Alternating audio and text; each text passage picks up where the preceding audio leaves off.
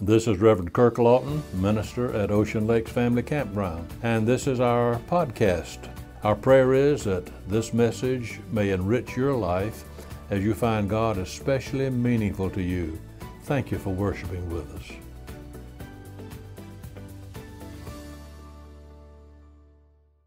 Our nation is the richest society the world has ever known. At the same time, this materialism has been like a thin coat of varnish, which cannot hide a deeper spiritual hunger that will not go away. People have tried to find happiness and peace of heart and mind in a multitude of ways, through pleasure, possessions, power, relationships. Yet many have come to realize what King Solomon found to be true some 3,000 years ago. Of all people, King Solomon, sitting in peaceful security on the throne which David had built, with riches and honor, splendor, power, living in almost fable luxury, Solomon should have been the one man in all the world we would call happy. But listen to what he says, as recorded in Ecclesiastes chapter 2. Anything I wanted, I took, and did not restrain myself from any joy. I even found pleasure, great pleasure, in hard work. This pleasure was, indeed, my only reward for all my labors.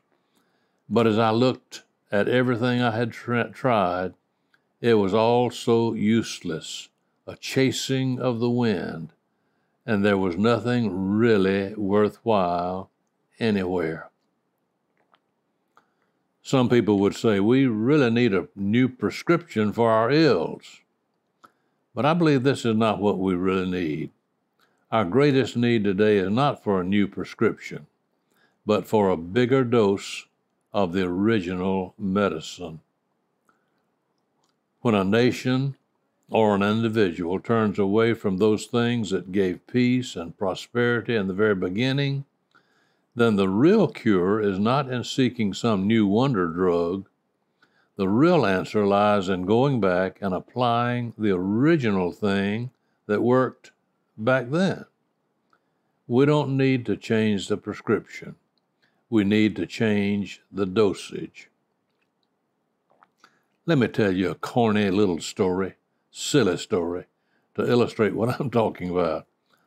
A doctor told this fellow to take 3 pills home with him, and if he could keep them on his stomach overnight, then he would be well the next morning. Fellow came back to the doctor the next day complaining, "Doc, I don't think I'll ever get well. I put these 3 pills on my stomach, but every time I rolled over, they fell off." Well, that's a crazy little story, isn't it? But aren't we much like that uninformed patient? The prescription from God's Word is still the answer, but we're not taking it internally like we should. We don't want it to penetrate us and become a part of us. Frankly, some people become so accustomed to their sick condition, they don't care much about changing. Our need is not to change the prescription, but to change the dosage. When Peter preached to Cornelius and his household, as recorded in Acts chapter 10, he preached the gospel of Jesus.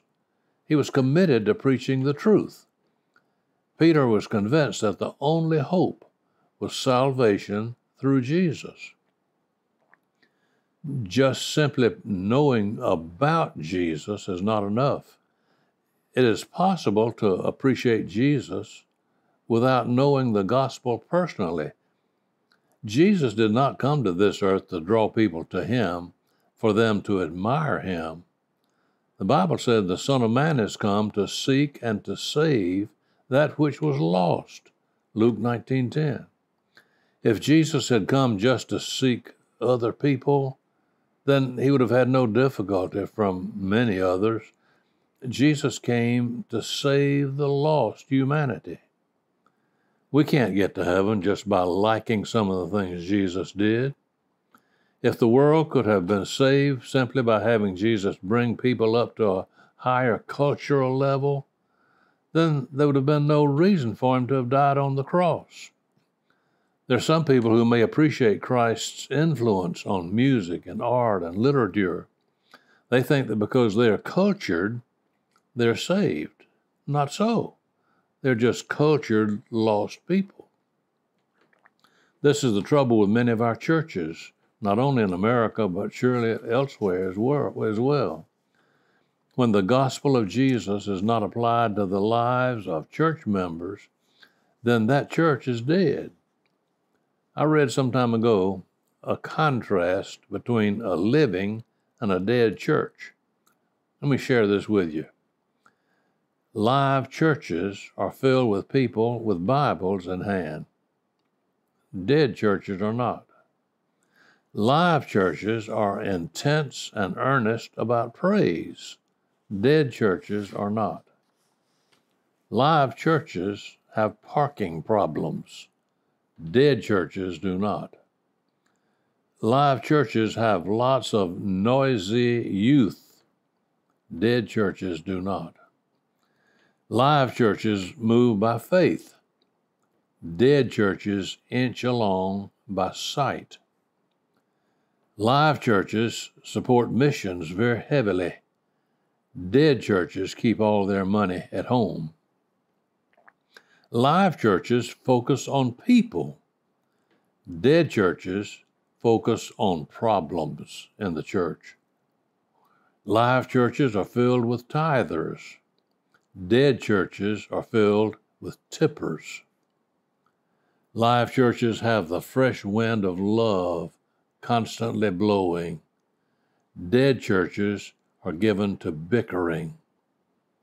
Live churches evangelize. Dead churches fossilize. And I might add to this list that live churches are those that continue applying the basic gospel of Jesus and his love, while dead churches are frantically seeking some clever new way to attract people to them. No, we don't need to change the prescription. We need rather a bigger dosage of the real thing. When Jesus Christ lived, he died, he rose from the dead, and he lives today, he continues to draw people to himself. Just knowing these facts, though, is not enough. Our only hope is by participating, receiving, internalizing these truths as we take Jesus as our own personal Savior and Lord. But what happens when an individual or a church gets serious about making Jesus Lord? Is it all smooth sailing after that? Oh, no, not at all. When a strong enough dosage of the gospel is given, there will inevitably be some kind of reaction. Do you know what a healing medicine is? It is a medicine that kills. When there is an infection in the body, the medicine which is given must kill that harmful germ or germs which are present. When you were a young child, did you ever have a cut on your hand or foot, go crying to your mother, and have her put some kind of medication on that cut that would make you feel like you've been set on fire? As you were dancing around and blowing the cut place, perhaps you were told, wait a minute now, if it burns, that means it's doing good. Oh, I've heard that so many times. This is the truth of life, though, especially with the gospel. When the gospel of Jesus Christ is proclaimed, it is impossible for everybody to like it. A few minutes ago, I referred to Peter's sermon in Acts chapter 10. Only a few chapters later, Acts 13, we have the account of Paul's sermon to the Jews at Antioch. You know what the reaction to that sermon was? Verse 45 says, some of them were, quote, filled with envy and spoke against those things which were spoken by Paul, contradicting and blaspheming. Then later in verse 50, we read, but the Jews stirred up the devout, honorable women and the chief men of the city, and raised persecution against Paul and Barnabas and expelled them out of their coasts. There are some things Paul could have preached on, and everybody would have liked it. As he looked out over those Jews to whom he was speaking, Paul could have said to himself, "Now let me think. Today I think I'll talk about the greatness of Abraham. Maybe I ought to talk about the wonderful work of Moses. I believe these people who are going to be listening to me would really like me if I recounted the great things that God did at the Red Sea, or how he gave manna from heaven, or how he guided the Hebrews by a pillar of fire at night, by a cloud at day." Paul had to make a decision, though. Did he want everybody to leave that day saying, "Oh, what a nice fellow Paul is"? Or was he going to say, Jesus Christ died on the cross, was buried, was raised from the dead, and without him, you cannot be saved? Paul chose to preach the gospel of Christ, and it brought trouble for him. There's just no way in which the world can get crusaders without getting opponents. You can get bystanders, spectators, but you cannot stand firm and practice the way of Jesus Christ without getting opponents. What I'm trying to say here is that there's no way to move forward in obedience to Christ without encountering some opposition. Perhaps you've heard me say before, you've never seen a dog barking at a car that's parked in the driveway. When people get serious about moving out with Christ in faith, when a strong enough dosage of the gospel, the real truth, is taken, then there's going to be some kind of reaction. Of course, we could have it the other way. We could just dry up on the vine, be content to hold our own. Some people would be happy, thinking, I just want to be a member of a little church. One church called a preacher who was not really known for his good preaching. It was an affluent church. They had plenty of money, a lot of rich people in that church. So the preacher sat down with some of the leaders before he was asked to come as their pastor, and he said to them, I don't understand why you want me as your preacher. I can't preach that well. In fact, I can't do anything well. Why'd you call me? The leaders said, well, preacher, the pulpit committee told us that you were not likely to draw any people to our church. And we just hate a crowded church. So they got their man. One lady told the preacher, I never did like a preacher who really preached. You are my type. How sad. When the gospel of Jesus Christ is preached and lived, it is going to cause some trouble. Let a law enforcement officer do his job. He's going to have trouble. Can you imagine such a person who says to a motorist, oh, that's all right. I saw you break the law. You just go right on through that light. It's okay. I don't want to slow you down. Or a law enforcement officer saying, if you want to rob that bank, don't let me stand in your way. I would not want to offend you. Some people are turned off by honest, sincere, dedicated Christians because they show others up for what they really are. That's why some young folks are ostracized, excluded, when they won't go along with the crowd in drinking, partying, smoking pot, or taking pills, or things like that. This is what makes some young girls unhappy when one among them holds true to her moral convictions and standards. Others may respect her deep in their hearts, but she bothers them because they know that they ought to be just like her, but they don't have the Christian courage to do it. Billy Graham once received a letter from a young girl who had just turned 16. Here's what she said, Mr. Graham, I have tried everything in my search for happiness, alcohol, sex, drugs, you name it. But my life is still empty, meaningless, or it was. And then I turned to Christ, and my life is completely changed now. That story could be echoed by countless people, not just young people, but older ones alike. In this modern, frenzied, rushed world, don't be confused by all the sights and sounds you hear. There is a person called Jesus Christ, and without him, your life is absolutely nothing. With him in your life and in your heart, you can have a happy, meaningful, blessed life here on earth, and his promises of a home in heaven. Without him, you can spend a life of hell on this earth, as well as an eternity in heaven, or rather in hell. I want to share with you in closing some words by a person who is very well known, if I were to call his name, but he talks about your final epitaph. I would like, how would you like to be remembered after your death? Have you ever considered what the epitaph on your gravestone might read? One headstone in England, marking the grave of a woman named Anna Wallace, reads like this. This is words on her gravestone.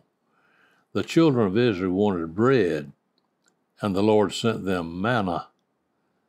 Old Clerk Wallace wanted a wife, and the devil sent him Anna. Oh, not only the final words of Anna that she expected to have on her tombstone, I'm sure, but as always, those who left behind got the last word. Sometimes that happens. You have to cringe and wonder when you see the gravestone of a man from Plymouth, Massachusetts, named John McMahon. On his tombstone were written these words: he was a failure as a husband and a father. How would you like that to be on your tombstone as your legacy? But the saddest epitaph of all is not found on the tombstone. It is found in the pages of Scripture. When faced with the task of memorializing the wise King Solomon, God had some sobering words. Solomon has abandoned me. He has worshipped Ashtoreth, the goddess of the Sidonians. He has not followed my ways and done what is pleasing in my sight. He had not obeyed my laws and regulations as his father David did. Solomon was buried in the city of David, and in spite of all the good things he did, he'll be forever remembered as the king who turned his back on God. We'd all do very well to ask ourselves a very simple question. If God were to write my obituary, what would he record? Well, where do you stand today? What's your problem? Is it that of prescription or dosage? Do you know the truth? Have you taken that truth internally? Do you believe the gospel on the inside as well as just in your brain? If you want joy, real joy, wonderful joy, let Jesus come into your heart. I'm going to ask you this morning to make that an all-important decision, a step to commit your life to Jesus Christ, to confess your sin to him, to receive his pardon. Perhaps you've known for a long time that this decision has been staring you in the face, but you've kept putting it off. You will not really have any peace down inside until you settle that matter with God. Today's the day. Now's the time. The decision is yours. What's it going to be? Oh God, we pray that the one listening to my voice right now who's been putting off that decision of surrendering life and heart and everything to you, may today, right now, be that time, that day. Thank you, God, for the fact that you love us. You keep on knocking at our heart's door until we let you in. We pray that the one listening to my voice right now may experience that real peace within of knowing Jesus Christ personally as Savior and Lord. This we pray in his wonderful name. Amen.